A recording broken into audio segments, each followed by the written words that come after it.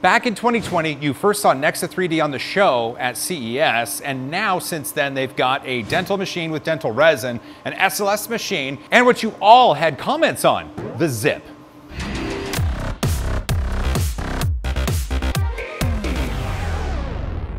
Now, of course, we're here to show you what you need to see. This is the XiP. It's not fully assembled, and it's going to be my job to put it together. And what's really cool, Nexa is allowing me to put it together while answering some of the questions you have about it. And the first question we're going to answer is from Leon, who is asking about the ultra-fast speeds. And it's actually a really good question. So here's how the XiP deals with that. First, we start with the light engine right there. The light engine itself is closer to the LCD, bringing more power to the LCD, and it lets more light through. And then here's where the secret sauce is. This is the vat, and this vat is not using FEP. They call it Everlast, and it's a special interface layer that has more lubricity, which means that the parts can peel from it easier, which means the speeds can go faster. And Nexa calls that whole system the LSPC, or the lubricant sublayer photo curing. I like assembling things. The next question that I'm going to address with you is NFC. And I know this is not one of those things that a lot of people like to talk about, but it's really important for what Nexa3D is trying to do with the XiP and how it integrates into industrial environments. First, with any sort of resin machine, it's really good for you to be able to sense the level of the resin because you have a resin canister loaded, and this is an ultrasonic sensor that sits in the back and will keep the resin level known so that if it ever has to add more from the container with the NFC, it can. And I'll put it in right now. Power tools and 3D printers, man, it's the way to be. Sensor's not gonna work well unless I plug it in, and that's right back here. The vat itself has the Everlast membrane, and it has the magnetic attachments to hold it in place. So vats themselves can contain multiple materials, and it's not out of the question for a company to have multiple vats with multiple materials. Because as you know, with any 3D printer, if you have one resin machine and you want to print a different resin material, you have to empty it out and you have to wipe it out and you have to clean it out and then you have to add the resin again. For an industrial environment or some place where you don't want to have to mess with things, where time is money, having multiple vats is essential for the workflow, and that's why we're doing this here. This is where the resin cartridge goes in, and this attaches right to the vat with, there we go, these two screws. With NFC now, and now that you know there are multiple vats and multiple resin containers, when you put this in, the machine is not just going to recognize this, it's going to think about it a little bit. And then it's going to tell you if this is the right material compared to what's in the vat. It's also going to tell you if you have loaded the right material for the print that you're about to print. All of this is just to make it easier for someone such as you or me or anyone who might have less experience in 3D printing. And again, time is money. Excuse me. Next comment is from Nexa3D, and they've talked about being able to level the build plate. And that's really interesting because that's what I'm going to talk about right now. This is the Z-axis. That's a big ball screw right there, and it's got linear rails on either side. So what we're going to do is attach it to the machine. Here's the leveling sensor right here, and this is of course what interrupts it. So it's got two screws to put in, and before we attach the Z-axis, these screws have to be tightened down. 4 big bolts go in from the bottom. Well, part of the reason we do this too is for the rigidity of the machine. I mean, I know we're talking about the leveling of the build plate, but at the same time, you have to remember repeatability. And in an industrial environment, having it stay level over many, many cycles is very important. So having a nice, robust Z-axis helps ensure that the build plate level will be consistent over use. From the factory, Nexa is going to calibrate the Z-axis, and with the rigidity of the machine, they know that this is then going to last for quite a few cycles.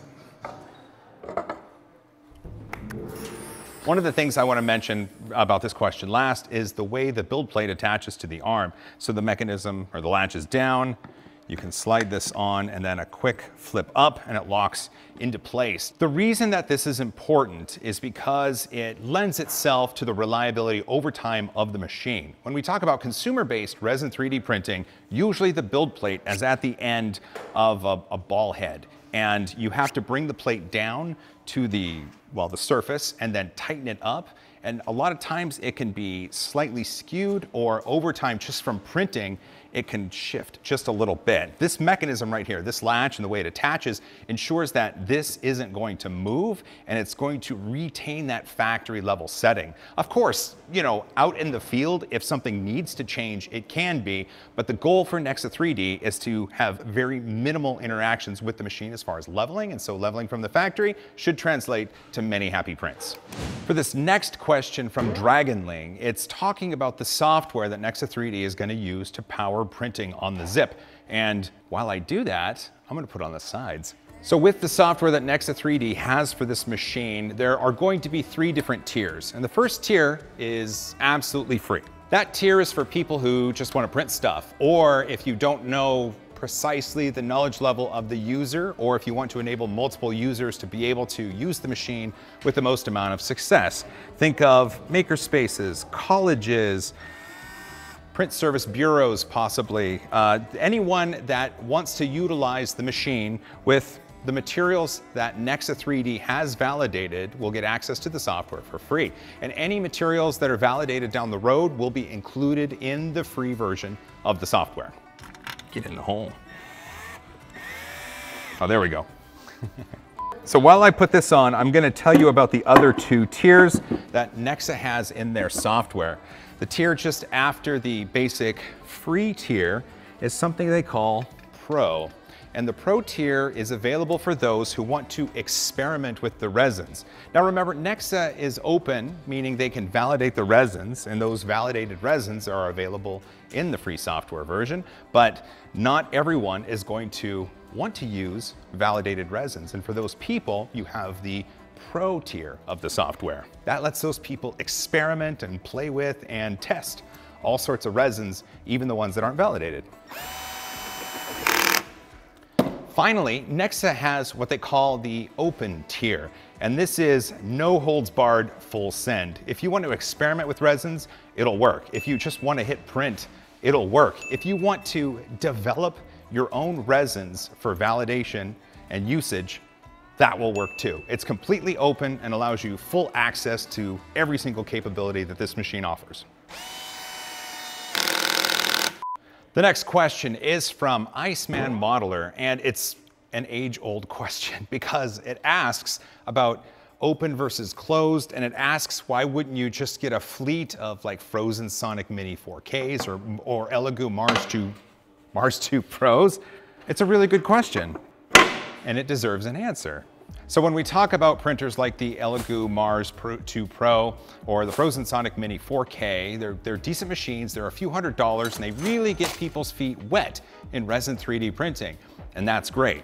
But when you start talking about multiple users, especially in environments where people don't have the same level of knowledge of 3D printing, when you need something that's more foolproof, when you need something that is reliable and consistent with print after print after print, when you need something that uses resins that can adhere to standards in automotive or aerospace, then you have to look to the industrial sector, and that's where Nexa is going to work for you incredibly well.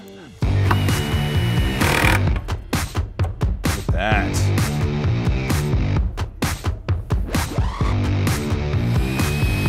There we go. Sweet. Blast the door.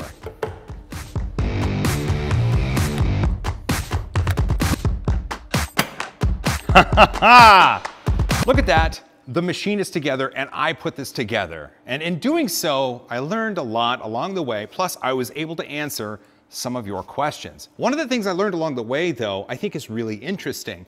The XiP is a direct result of customer feedback to Nexa3D. Nexa3D offers larger machines. They've got the dental machines, and they've got the SLS machines, and they've got massive machines. In fact, you saw at CES, right? The people that have those machines wanted to take that industrial ability and reduce it in size so that engineers and print room operators and heck, anyone at a company can accomplish the same things but just on a smaller scale. So imagine a room full of large machines, but now one of these could sit on a desk or multiple desks, or in a pod, Nexa3D has created something that at the price point is now attractive to people and businesses who couldn't participate in their higher price point machines. Thank you, Nexa3D, for letting us come by and tear up your shop a little bit for a few hours. That was a lot of fun. If you made it this far, you're awesome. Don't forget to hug each other more, because I love you. And as always, high five.